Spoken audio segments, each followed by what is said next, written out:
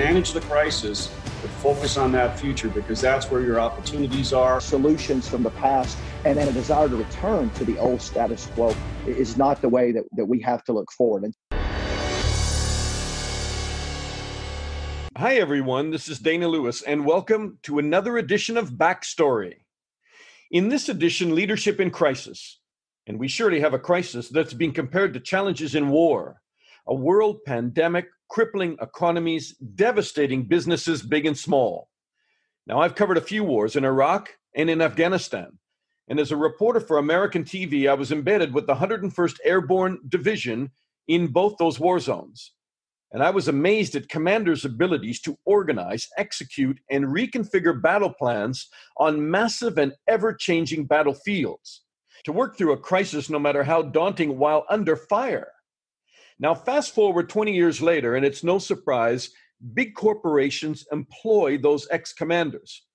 Call in the airborne cavalry, cowboys over Iraq, now transform from the battlefield to the boardroom, because they are remarkable leaders who can see through the fog of war, even a war against a pandemic. If you're running a business, how do you plan and pave the road forward? Let's listen. All right, joining me now is Jeff Schloesser, the Executive Vice President of Bell Helicopters. Jeff is a retired Major General with a distinguished 34-year military career to include commanding the 101st Airborne in Iraq and also in Afghanistan. And Jeff was Deputy Director of the National Counterterrorism Center and was the first director of the War on Terror Planning Office within the Department of Defense following 9/11. Hi, Jeff. Hey, how are you today, Dana? Very well. And we'll say hello also to Jimmy Blackmon, the author of Pale Horse, Hunting Terrorists in Afghanistan, and most recently the book Cowboys Over Iraq. And I love that title. It's about leadership in the airborne cav over Iraq. Jimmy is a combat veteran, and he lectures extensively and is very valued on any topic on leadership. Jeff, first over to you. I mean, we're in a crisis like no other. It is surely a time for toughness and true grit and guts and resolve, but it's also a very important time to be sober and wise about surviving this from a business perspective. Would you agree? I totally agree, Dana. Right now, the tendency for business leaders is to focus on the crisis, and you get into a tactical mode, just trying to manage it. In fact, what leaders have to also do is try to understand what is the future opportunities and challenges, and then plan for that future. And it takes a balance. And a very difficult balance. Jimmy, I know you're a gutsy guy. You're a combat vet of the skies. And, what are you telling business leaders and professionals right about now? Yeah, so the challenge has been they're having to lead remotely now. One of the big challenges is how they communicate, prioritize, and focus their people when they can't huddle them in a room necessarily. It's amazing how many people have become proficient using virtual means such as this now out of necessity. Of course, a crisis like this forces us to learn a lot about ourselves, and businesses are learning a lot about themselves and leaders and how they can connect and align their folks while not being able to huddle them up necessarily. So over communicating and being very clear and specific in priorities, not just today and how they're handling the day-to-day priorities in their business, but how they're going to emerge from this and seeking to leverage opportunities. As a news correspondent, I mean, I was in Afghanistan, probably a couple dozen times, and probably one of the highlights for me is flying in a Black Hawk helicopter with you, Jeff, over areas of peace, but also of war. And we talked about the surge in violence and the Taliban attacking all over the country. You had how many soldiers under you then? So when we started, about 25,000, and when we left, 37,000. And as you recall, I went and bet my stars and said we needed more resources in spite of Iraq ongoing, and we got them from the administration.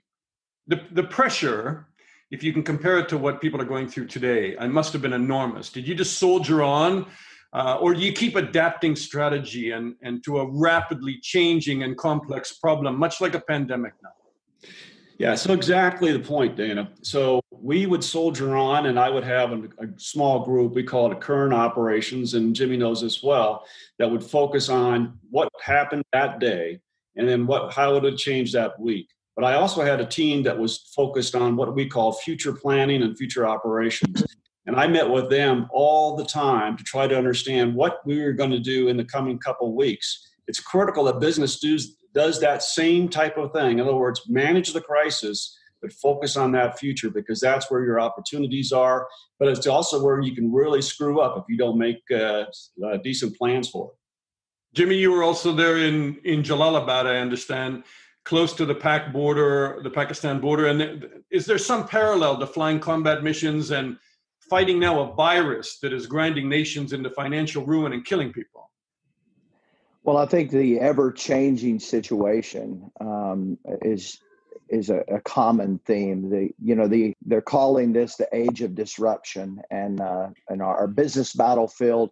It's the rate of change that seems to be so different. If you could humor me for just 1 second, knowing we were going to do this, I went and looked this up because Jeff and I have had an opportunity to discuss this in December, not this specific, but this topic. And this kept coming back to me in December of 1862. Abraham Lincoln wrote a letter to Congress, and this is just a couple of sentences from that.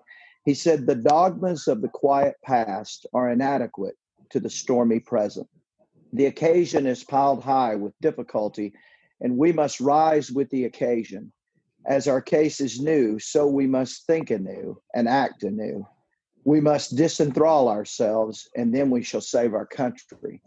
And I think this time is demanding that leaders think in a new way, address problems in a new way, perhaps the solutions from the past and a desire to return to the old status quo is not the way that we have to look forward. And so I'm encouraging guys to think of, Einstein, we don't solve our problems with the same way of thinking that created them. We have to think anew. Jeff, you're at Bell.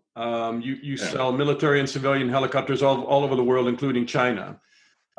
Has your business model just flipped upside down? And then when you listen to Jimmy about, weathering a new storm and doing everything anew, I mean, in practical that sounds great philosophically, but in practical terms, how do you implement something like where you just start your business almost from scratch and yet not? You're still selling helicopters. Yeah, so that's a great question, Dana. So let me give you a solid example. One of the things that we found out is that over the last 2 months, by working remotely, I call it a distributed workforce. In other words, we're distributed globally. But I like that. Yeah, but after we found that there are certain categories of our business where the productivity has actually gone up by a significant factor, right? So now we've got to embrace that. Generally speaking, we're not a company that would love to have people not work together. And generally we would keep them, at our workplaces. But in fact, we're reevaluating where does productivity really get enhanced by working, in a distributed way. That's just one single way of taking a hard look at what we've been challenged and say, you know what? We can save money on facilities. We can save money on a whole variety of other capabilities. But you must still scratch your head at the end of the day, all of you. And I know that there are some pretty big thinkers at Bell and some smart people. I mean, strategically, how in the world do you navigate all of this? For instance, you manufacture in China, don't you? We do actually. We sell in China and we train in China. So we're not involved in the defense community there in China, but we have helped establish the emergency medical service flight capability. And to do that, it was basically a green field, Dan. We had to go on in and we actually said, we got to train helicopter pilots because they didn't have any. And so we started a training academy there in China. And there's no doubt that in the future that we'll be doing, production potentially in that country as long as relationships remain. But you're absolutely right that, you have to grab hold of these opportunities. And so there's other things out there that we're going to be, saying, what, Bell can do this, and this is giving us an opportunity to get inside that kind of either a new field or a new capability. Jimmy, there's crisis management for you, right? In just about every company, in every country right now. Could you lecture on 5 steps of crisis management? Can you just kind of very briefly hit the headlines? Yeah, well, the crisis management, really, that model came about from the tactical need, and the model I used was one that we had in Afghanistan in 2005, where we oftentimes had multiple crises simultaneously going on, and so when we, who needs to be there, what are the roles, what tools do you use in order to manage the current crisis? Of course, this is all tactical. And then how do you maximize the resources that you have, prioritizing a limited amount of resources? Very few companies have unlimited resources. And so that kind of drove that model. But if I could just hit on something that General Schloesser said there, ideally suited to handle these types of situations with distributed workforce. I mean, his headquarters was in Bagram. He had forces all over the country. And of course, we were there together for a period of time in both Iraq and Afghanistan. I was one of his squadron commanders. And there were times we did air assault operations into Kunar province where we planned and briefed the mission using virtual means, a video teleconference. And I literally picked soldiers up from 4 or 5 different combat outposts to bring together on one mission with one objective. We planned that, we rehearsed it, we did everything distributed, and was quite successful in operations. And so we got a lot of military folks out there that have experienced this. It just wasn't in business necessarily, but the same concept. Yeah, Dane, I just wanted to pick up on what Jimmy said. When I reflect back on those times in Afghanistan, just as Jimmy was laying out, one of the things that senior leaders actually have to do in these crisis moments is if you're going to be able to, if you really try to embrace this idea of distributed operations, and right now you don't have a choice, so you better embrace it. What you have to do is empower and then resource. And so empowerment. What I would do is I would initially establish, basically a line of intent between, like, say, Jimmy, who was a squadron commander in our toughest place. And I would go visit him, meet with his staff. He had a great intelligence staff and great operations. And of course, Jimmy's a very wise combat commander. But I would get inside his brain, he'd get inside mine. But then after that, I had to empower him. And it was very uncomfortable sometimes because we placed him in some really tough situations. But you have to empower, and then you've got to make sure they have the resources. Here's something that puzzled me, because you invited me into Bagram Air Base, which was a former Soviet air base. For people who haven't been to Afghanistan, it's a former Soviet air base. It was taken over by the American forces after 9/11. Huge sprawling air base, but in it you have something called the bridge.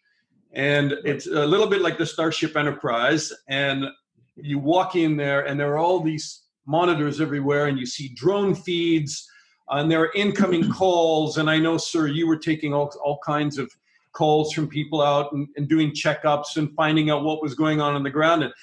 And you did give me the tour and say it was an amazing way of keeping in touch and understanding the battlefield and what was going on. And yet a colonel leaned over to me when I was sitting there and he said, if you spend enough time in this room, much like a Zoom, a much more sophisticated Zoom, but if you spend that much time in a room like this, you actually think you know what's going on. So there's a little bit of danger in all this technical meeting, isn't there? There absolutely is, Dan. And if you recall, when we were together, so I took you to the bridge, and I took you it's a joint operations center. And, actually we have similar things here in business, where we manage crises, crisis room. But the big danger, as you said, and how I elaborated with that is I said, let's go fly. And we went up and we flew in a place called Kapisa, which can be on again and off again, fairly dangerous. Up to see soldiers in our French troops as well as our special operations troops.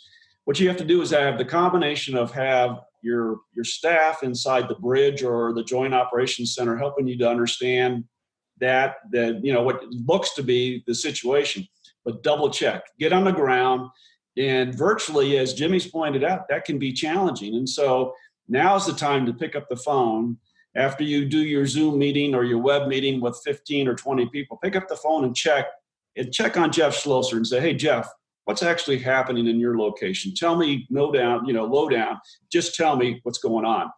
and have that kind of mutual kind of a trusting conversation. And that's going to be that's very critical advice, isn't it? Yeah. I mean, that's how we're going to get through this, I think, And Jimmy, one of the things that I think you lecture about, and it is not unique to your crisis management ideas. I mean, I think every unit, whether it's a tactical command center, for a colonel or a captain, or you head on up to generals, the biggest thing that I saw with the U.S. Army, unlike any other army, and I've embedded as a reporter with lots of them, including the Russian Army, which is an altogether different experience, and that is that this after action that takes place after a mission or after something has taken place, where you get together and you very quickly, it doesn't go on for hours, but you very quickly say, what do we get right? And more importantly, what do we get wrong? And anybody can talk in that meeting, as far as I understand, and they can challenge a superior. And the idea is to be honest about it and to move forward and learn. Absolutely. I mean, that's how learning, growing organizations thrive. As you said, you have to, take the rank off and have thick skin, kind of the ground rules up front, because that's how we learn and grow. And, a method that I like to use, and all the ones that I facilitated, was I would go to the restroom and look in the mirror before we started and say, what did I do to fail my soldiers or this organization? Maybe I made a decision prematurely that led to other subsequent decisions, and that I didn't need to make it then, or maybe I didn't resource or prepare someone appropriately. And I found that when a leader's vulnerable up front and owns mistakes, it opens the door for others to stand up and say, I could have done this better. And you're right. A lot of organizations, businesses do it when something goes catastrophically wrong, but we should be doing it when things go well. So we develop new best practices as well. Jeff, you were a major general and you had a lot of people serving under you. Does it get difficult to park your ego at the door and have that conversation? Dana, you're probably absolutely right. The truth is, if you do an AER, and I've done many, both in business, but clearly in combat, if it doesn't hurt and it doesn't nudge you a little bit, then you're probably not getting an honest, assessment of your own performance. I mean, I came up, as Jimmy knows, started off in Air Cavalry, and then eventually, I started up blowing stuff up as a combat engineer, then Air Cavalry, and then the 160th Special Operations, they have a reputation of just giving brutal AERs, where the youngest soldier can turn around and say, you know what, sir, you really screwed this decision up, and this is the impact that it had on the rest of the mission. And we took that into the 101st and all the outfits. Guys like Jimmy had it already in his background. And absolutely, you've got to park your ego at the door or in the bathroom, as Jimmy said, and really encourage honest assessment. And sometimes people are not going to give it to you unless you prod them, unless you really say, you know what, I know I made a mistake. Here's the mistake.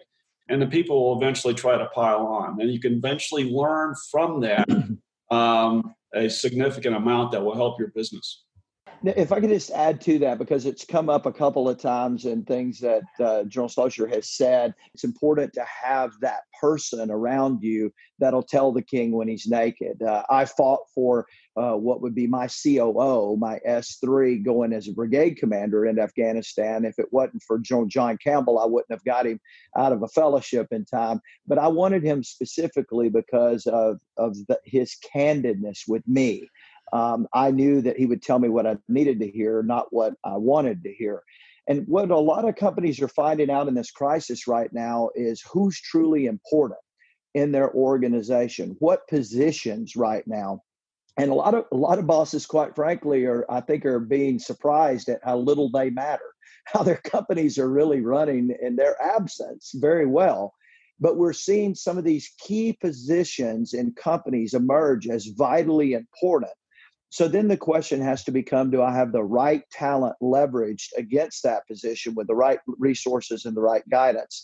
And so that's a very strategic way of thinking, of really looking at your business, both in the tactical and the future plans, as General Schloesser mentioned earlier. What are those vital positions, and are the right people in the right seat on the bus with the right portfolio, as Jim Collins would tell us? That's critical. If you're talking about the right people, then the right leaders What should leaders be doing right now? I mean, I've heard things like, big ideas and strategy, communicate that through the organization, overseeing implementation of big ideas. But big ideas have to be open to drastically upending the classic business model right now. It's you need a lot of courage right now in business. Yeah, let me pile onto that right now, Dan. I would say that one thing to pick up on is that when you're communicating, you're not just communicating, life is normal, or hey, I'm feeling pretty good about where we're at. You basically got to be calm and reassuring in times in which the chaos and crises really have upended people's lives. And you have to understand that privately their lives are also upended, not just their business lives. Absolutely. To do that. The big ideas, as we're talking about, some of them are actually internal. So, I mean, you pointed out, and so did Jimmy, you actually have an opportunity to identify some of your best crisis leaders. Not all of them will always be leaders. Let me take the example that in combat, you could find some natural born or learned leaders that were awesome in combat. If you took them back to the garrison and to a peacetime environment, they were usually bored, or maybe they were not as effective. I know Jimmy's written about a couple of those guys that we know that are close friends of ours. You're going to have that same opportunity here in business to identify those leaders right now that can lead in a crisis. And you need to make sure that you understand what you're seeing and then be able to place them in positions where they'll be able to excel as we move out of this pandemic. There are positions, by the way, where people who can do that in pandemics can also operate very effectively in normal times, but you have to be careful. It's very tough moving those people around, though, and making decisions that are affecting people's lives right now when they're already, as you say, under enormous personal pressure. Yeah, I was coaching an executive of a large company, and he had a direct report that had a lot of responsibility, and he was struggling, quite frankly, prior to the crisis. And he said, I want you to coach him as well. And we gotten to the point where I was unsure if he was going to be the right fit for the long run in this position. I did not think he had the talent and the skill set to do the job. And this crisis happened, and all I've heard are these raving reports from his boss about how he's just thriving in this crisis. And I reminded him of the same thing Joel Schloesser mentioned. There were guys that I was, before we went to combat, I was uncertain. The hair on my neck would stand up, when I give them a mission. And there were folks that I was certain would be my rock stars that I got over there, and I was a bit disappointed. So sometimes, it is the right environment that brings out the best in them. How do you keep good people right now? Yeah, I'll start off with that. And so right now, your best people or the good people that have been bubbled here to the top, you've got to give them a lot of responsibility and then empower them. And they will help your business, but at the end of the day, you're also helping them personally, and because that's how they're going to thrive. This distributed workplace that we have, the remote working, where people are working, especially if they're working from their homes in a singular way, and yet they're leaders. If they're natural leaders, they're going to feel very uncomfortable. It's extraordinarily hard to lead via Zoom or WebEx. It can be done. But, again, they're going to be uncomfortable. And so what you've got to do is you've got to encourage them, talk to them individually. Again, this is like talking to a formation when you use a WebEx in the military terms. In other words, it is a way of indirect leadership where I'm talking to a large number of people. You now have got to be able to, as a leader, pick up that phone and say, Hey, Dana, how are you doing today? Let's talk about your family for 2 or 3 minutes. Everything going okay? And then transition into what your responsibilities are and how can I help you do that job better? And it's reaching out like that, I think, in a singular way. It's kind of like my battlefield circulation or what Jimmy did on the battlefield as well. So you have to go check on those troops wherever they're at and see what their perspective is and then bring that on back to your headquarters. How do you get back up off the ground in this horrible economic climate? A lot of people are going to lose jobs, and they're losing them right now. Take this down, just not from the big business executive, but right down to a frontline worker. or maybe a secondary from the front line who is suddenly going to get laid off, or he or she is not going to get reemployed. And you guys have had long careers, and you've I'm sure always looked far forward and wanted to advance and wanted to get promoted. When it took a right-hand turn, what kind of kept you going? And can I ask both of you that? Jeff, maybe you want to start. Sure. The first thing I think is being human enough to understand that you've got to have some empathy with everybody that's inside your organization, including those that look like you may just had to furlough somebody and it bothers you, it hurts you in the gut. And I had situations like that both in business as well as also in the military. It absolutely hurts. Try to put yourself in their shoes and understand it from that viewpoint, and then do what you can to try to mitigate or to help as best as you possibly can. To the rest of the workforce that you have currently ongoing and stuff like that, they're going to look and they're going to see, the people that are actually either furloughed, they've lost their jobs, their friends or relatives or whatever, and they're going to bring that into the workspace. And you're going to have to be able to talk about it. And you're going to have to talk about it in an open way. I mean, what I've actually seen is that on our plant floors, our productivity is actually going up. People are happy to have a job. We're doing our best to take care of them in a variety of different ways that you'd expect, safe health practices and stuff like that. And they're bringing that on and they're working harder. They're just happy to be employed by a good employer. Jimmy? I think the first thing I think of is good people are always in demand. Good people are always, most of them that know they're good and they're talented are confident that they'll get a job somewhere, they'll go somewhere. But this evolution, this change is inevitable. We're seeing, I think we're certainly going to see a commercial real estate crisis here because companies, as Jeff mentioned when we first started, they're figuring out that not everyone has to be in brick and mortar. Not everyone has to have an office with a desk and a chair. And so we're going to see an evolution. But look, we're constantly evolving and changing, and we figure it out. I mean, by 2016, our economy was 80.9% services. We transitioned from a manufacturing economy to a services economy. And jobs changed. People were replaced with automation, but people adapted and other jobs were created. And I think as leaders, we have to provide that positive outlook that it may look different. This new normal may be one that looks very different than it does today. But we've been going through this. The pace has just been increased with this pandemic. Again, I would be optimistic and looking for opportunity, not focusing on the crisis that's in our face.